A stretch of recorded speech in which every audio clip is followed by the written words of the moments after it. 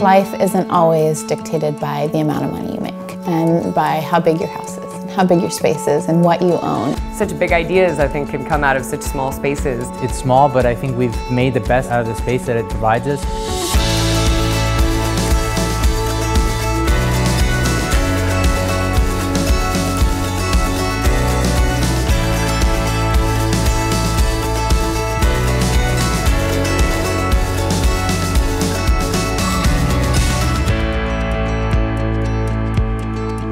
My name is Kat Waldrip. I live in Austin, Texas. My company's name is Wonderlife Coconut Creamer.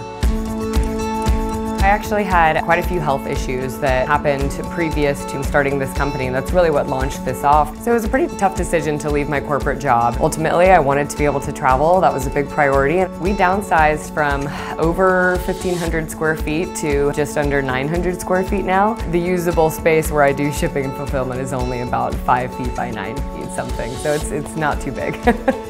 My name is Stacie Lucas and I live in Walnut Creek, California, which is in the San Francisco Bay Area, and I run Ame Co. Ame is a ethically produced and sourced women's and children's clothing line. So we manage inventory right here out of our own house. Our living space is about 1,000 square feet.